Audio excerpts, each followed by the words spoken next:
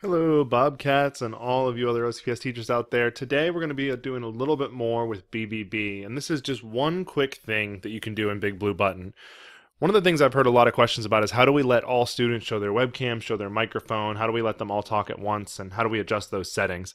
And it's kind of complicated. So the easiest option is just to unlock students one at a time. So once I unlock a student, they are then allowed to use their microphone and their webcam and enable that. And directions for how they would do their side of that is in my video for students.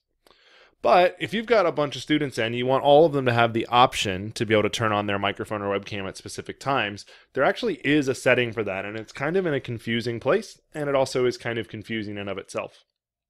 But to find it, we're going to click the gear icon right here. And then we're going to go to Lock Viewers. Why it would be called Lock Viewers, I don't really know, because you would think that would actually just lock everyone in the presentation, but it doesn't. When we open Lock Viewers, we're going to see a bunch of settings that looks like this. Here's where it gets really confusing. Anything that says locked means that they cannot access it when they are locked.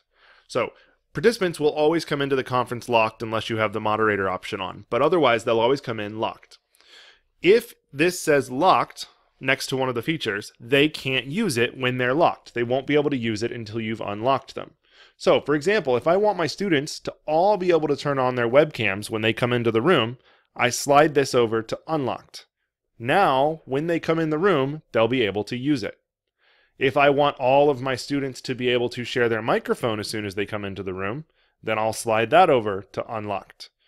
So with the settings looking like this, all of my students, whether they are locked or unlocked, will be able to share their webcam, see other viewers' webcams, share their microphone, and send public chat messages. They will not be able to send private chat messages or edit shared notes until I unlock them. Also worth noting, if you wanted to, you could use this feature to hide the user list from other students as well. So if I didn't want them to see the user list, I now won't let them see it when they're locked. Really, the best way to think about this option menu is really just backwards. So the things you want them to be able to do when they're locked, you leave unlocked. The things you want them to not be able to do when they're locked, you leave locked. Again, it's kind of confusing and it's kind of backwards, but this will save you a lot of time having to lock and unlock students repeatedly during a session. Once you hit apply, those settings take place, and now any of my students, even if they're locked, can share their webcam or their microphone with the group, which we can see by having Johnny turn his webcam on, and that will start to share right now. Surprise, Johnny is me. I hope that helps out a little bit, lets you understand the way you can make some default settings change across the board for all your students.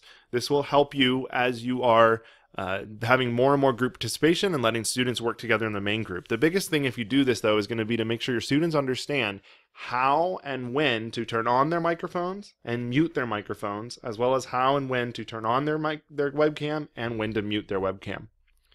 Until next time, I hope everybody has a great day. And as always, if you have questions or comments for me, you can always reach out to me at bradley.streffler@ocps.net, and I'll be glad to help out with any additional questions you might have.